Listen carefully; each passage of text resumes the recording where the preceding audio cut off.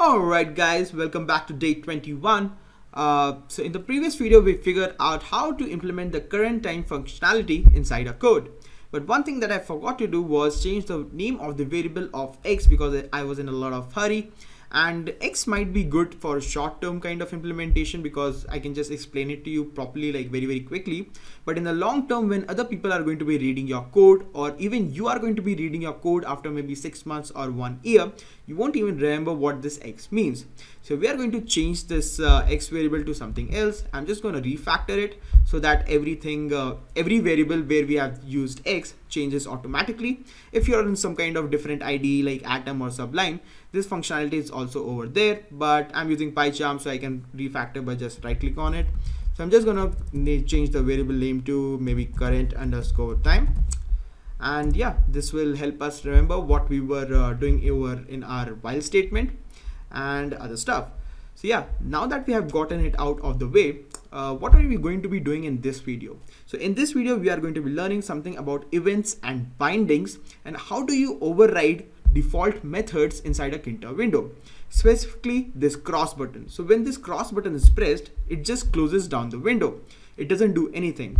Now, what if we could override this cross button to do something else? Maybe show a pop-up, hey, do you really want to exit this window? Yes or no, or something like that.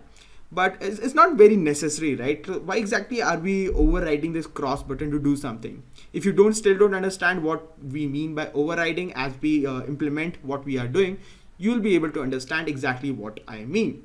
But let's understand why are we even overriding this cross button, which if you are executing the code and you are actually creating this music player and playing the files, you must know that it's after playing the file, while during playing the file, if we close this window, it shows you an error.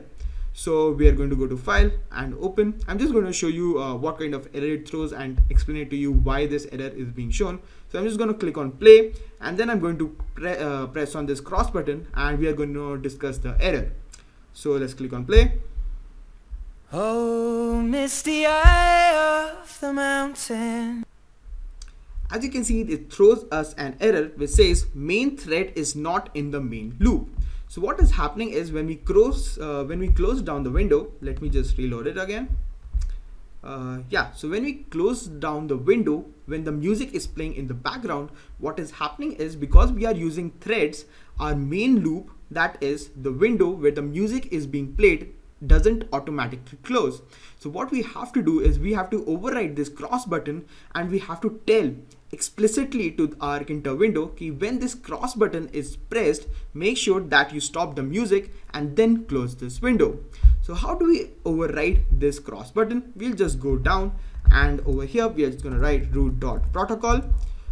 Protocol basically means a way of communication, and inside this we are going to write all in capital letters, we are going to write wm underscore window underscore delete.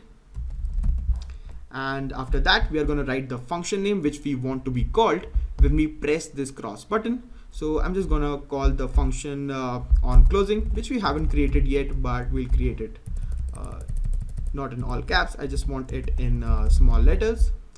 Now I'm just going to create a function. Let's call it on underscore closing. And inside this function, we are going to do something a little bit like this. You can also use this to play some kind of a prank on someone. So I'm just going to show you the fun part. So I'm just going to write Tkinter.messagebox.info, and inside this I'm just going to put in the title. Let's call it prank. And over here in the message, we are just going to write you have been pranked. This window won't close. We'll have to use double quotes. All right, won't close, and then we'll just put in an evil laugh. All right, and let's see what's up. Let's see what happens when we actually execute this functionality. So let's reload it, and then when we click on this cross button, it actually closes. It doesn't work. So what did you do wrong? Let's see. All right, I got it. So instead of this being over here, we'll just remove it, and we're going to paste it over here, and this should work. So let's reload our program, And now when we press on this cross button, it shows us an pop-up which says you have been pranked, this window won't close, and even if we click OK, this is not going to close because we haven't implemented the functionality that enables this window to close. Take a guess, how do we actually close this window? Just take a random guess, think about it for 2 seconds, maybe pause the video. How exactly do we destroy this window? Now I have given you a pretty big hint. How you destroy the window is you just write root.destroy, and that's pretty much it. So now we can click on this close button. It gives us this pop-up, and when now we click on OK, it's gonna close the window. So now instead of doing this this prank message, we are just gonna write stop_music, which is going to stop the music, and it won't give us any kind of error now. So let's click on play, and now I can choose some kind of file and see if it works. Let's choose journey.wave. Now we'll click on play, and then we'll click on the cross button without stopping the music, and because we have used stop_music over here, it won't show us an error. So let's click on play, and now it doesn't give us an error, it automatically exits the program. Anyways guys, this is pretty much it for day 21.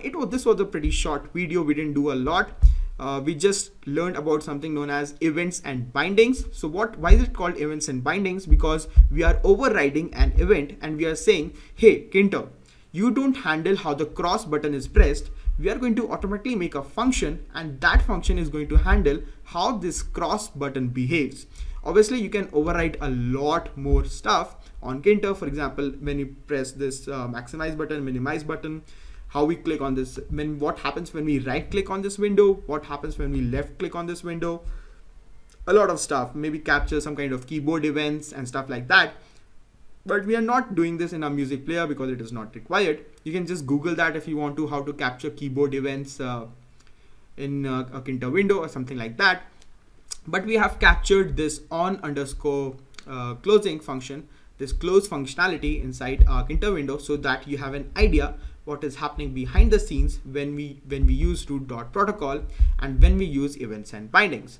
So guys, this is pretty much it for this video. Tomorrow we are going to be learning something interesting, because we are going to be learning how to add a playlist to our music player, and for that we are going to be using a different widget called list box inside our GUI.